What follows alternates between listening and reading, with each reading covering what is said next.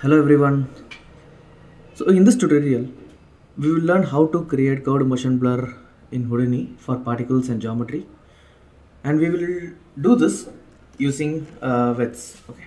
So we'll also learn VEX in this process. So this is like a very common problem like many face, but I'm not finding a very simple solution. So in this we'll use just a single node, single code in an attribute triangle to calculate the curved motion blur. Okay, so let's see how we are doing it. So I'll put a sphere. So I'm inside this geometry node and I'll put a sphere. Let's delete this one.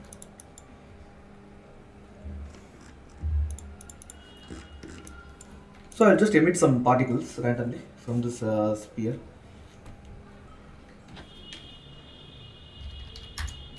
I'll put a pop network, and here I'll just put a pop force. Okay. And I'll just increase the amplitude like crazy 20. So we have kind of high velocity, and the particles are like swirling so that we can see if the motion blurs are working. And we will, that's it actually, we'll put a null.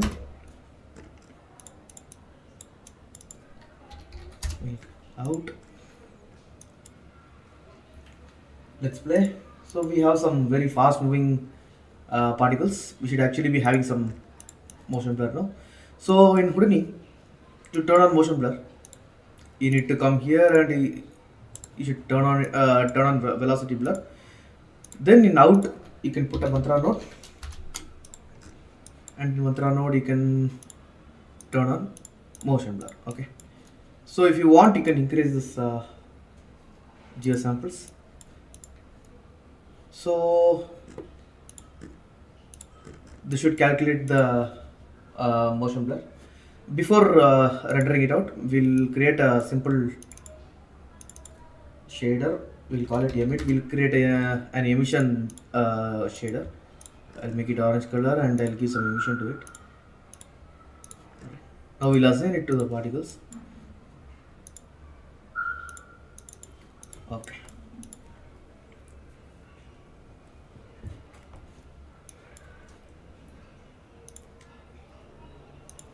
So we'll put a camera and we will render it. Let's see what we are getting. We should have some motion blur.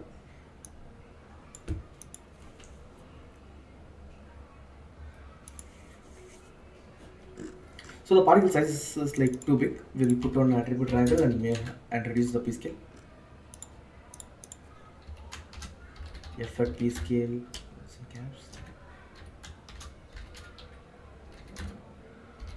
We'll manually give some small value. Right. So we have motion blur. But if you see, these motion blur are like linear, they are straight and they don't have any curveness. But since we are giving some swirliness in the pop, we should actually have some curved motion blur. But all we have is like this streaks. So this is actually not realistic. So how do we get this curved motion blur? So we will use a method called Runge Kutta method. So it helps us to like make the moving object, like for example in our case the points smooth and realistic. So let's say like you're imagine like you're throwing a ball in the air, and it doesn't just like shoot straight up and down. It kind of curves, right? So the Runge Kutta method helps us to figure out the curve. So consider a movie in which there is a ball like kind of like falling, but it is falling in a curved motion. And now if we connect these frames, the balls in these frames, we'll get only straight lines. But using the Runge Kutta method, we can find the actual curved projectile path of the ball, even if we don't have the information like in between information. But we need some values, like for example in our case we need the time value, we need the acceleration value, and we need the velocity value. So using these, we can kind of like calculate the curved projectile for every point. Okay. So let's see how I will explain it to you. Like we'll see how to now create a curved motion blur. For just for experiment, for example purpose, I will just add a single point so we can see clearly. Okay. So I have added a single point. It is in the origin. Now I will animate it. I will make it go a little faster. Like 50 maybe. And in Z I will give cos. Okay, so this is now going to go in a circular shape. Let's see where it is. So here is the point and it is rotating. Okay, so obviously like it is rotating very fast also, so it should have some curved motion. So let's create a curved motion blur. But before that, we will just copy this p scale value here so that we can render it and see.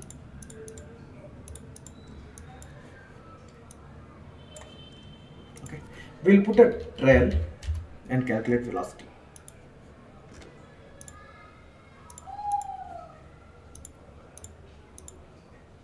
Now we'll render it. I think it has already rendered.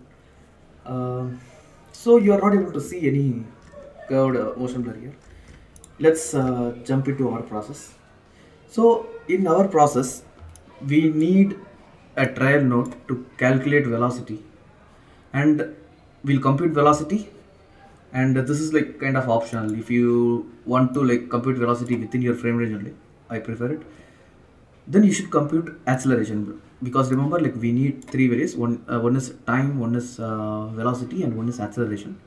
And I will, so if you want you can turn this on. In my case it is of no use, but this is like good to have. Like you can turn on match by attribute.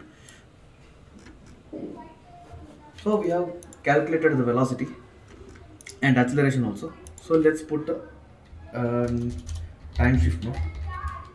So we need the time shift node to make the frames into integer. Okay, so this integer frames is like turned on. So we are going to run this Runge Kutta method in only on these frames, and in between position we'll figure out, like we'll calculate. Okay, we have substep information also, so that is like an advantage. So this Runge Kutta method works only if we have like at least 2 substeps. So when you're caching, you should cache with 2 substeps. I'll show you how to do that also. So let's put an attribute ranker.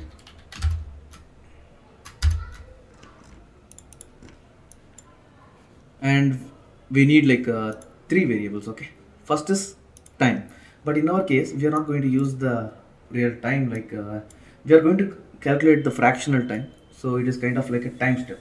So this time is like calculated from previous frame to the current frame. See, we'll see how to do this. Float time equals, we are creating a variable called time, and effort frame minus int frame,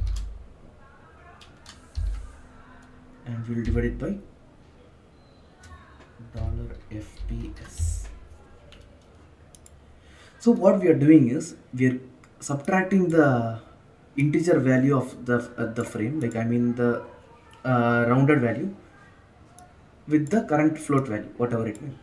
For example, let's say like we are in 71 frame, 71.4 frame. Okay, so like this will be like 71.4 subtract minus 70, and we are dividing that fractional time value between these two divided by fps. So we are getting the frame step, I mean time step. Okay, so this is what we are going to use in the Runge Kutta method to determine the displaced new position, I mean the curved position, that is like that we are going to calculate.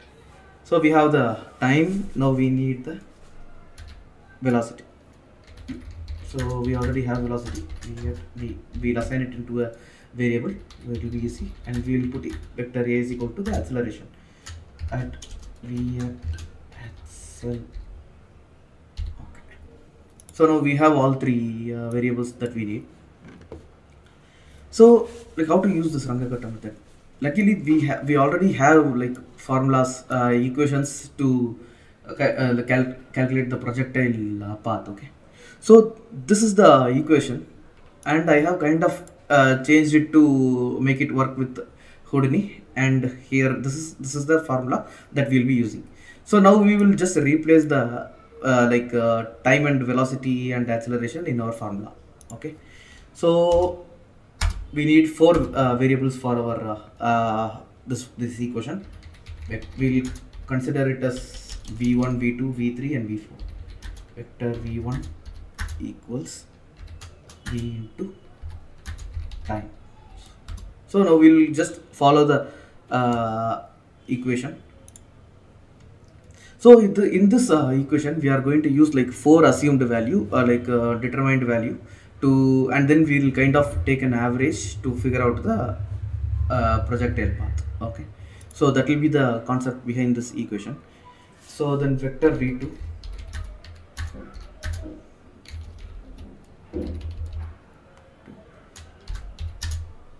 v plus a into time into 0.5 into time into 2. So this will be the second variable that we are generating, and for the same v3 also it will be the same variable, and then for v4,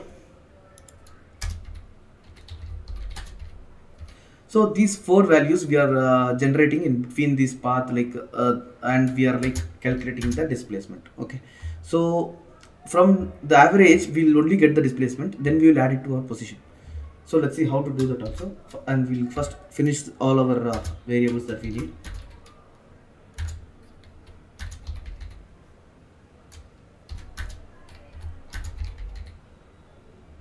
Okay, so vector displace equals, so we are creating the displacement for each and every frame. So like this will be the average. Okay, v1 plus v2 plus v3 plus v4, and we will divide it by 6.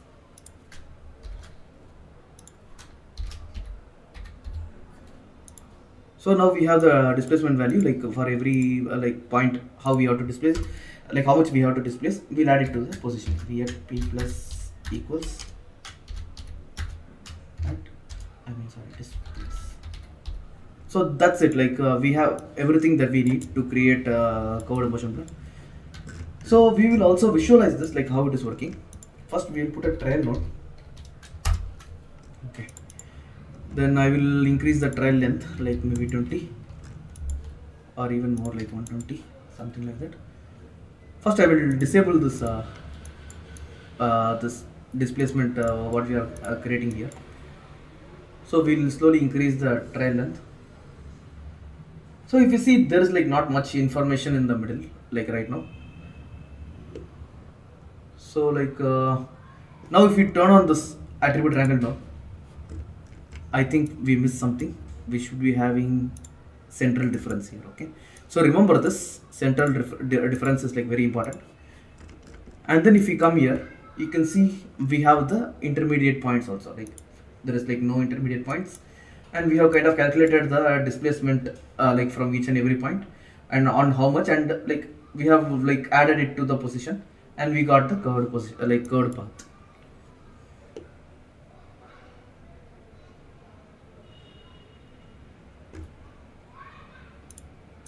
So let's see how this is like working. We'll go to our camera.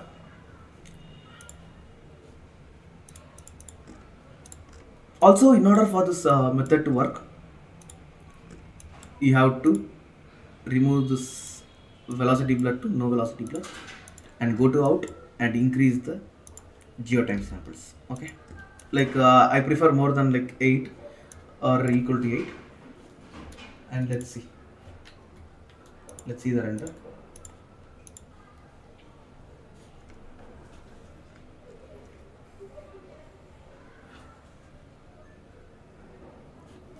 So you can see we have curved motion blur. I can show you from like a little bit nearby.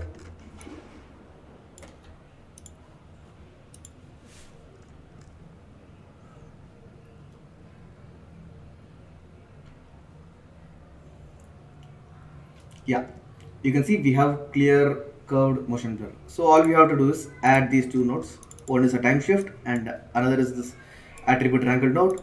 Then come here and disable the velocity blur, and here increase the geotime samples. I think this might also help, but I'm not sure. Like, let's try increasing it to 5. It's form times, so I'm not sure what it is.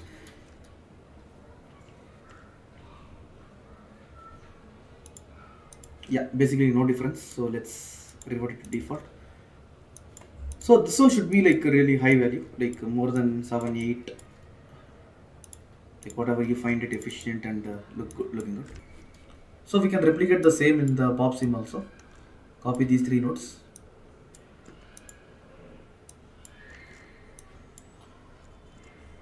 And we need multiple substeps, so we'll use like 4 substeps, and we'll put a time, file cache node.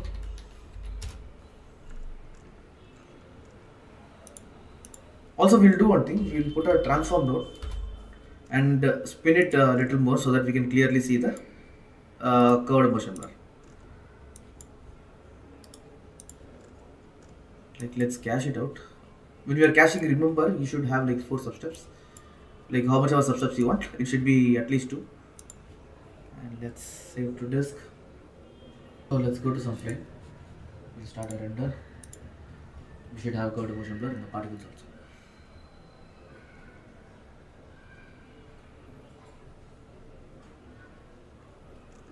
Yeah, we have curved motion blur. So I hope you enjoyed this video. Like, if you have learned something, please subscribe to my YouTube channel. And if you want to download all the hip files, like for all the videos that I'm doing, you can subscribe to my Patreon. Like, this will like really encourage me to create more creative and useful videos like this. Uh, that's it actually. Like, I'll see you in the next video. Bye.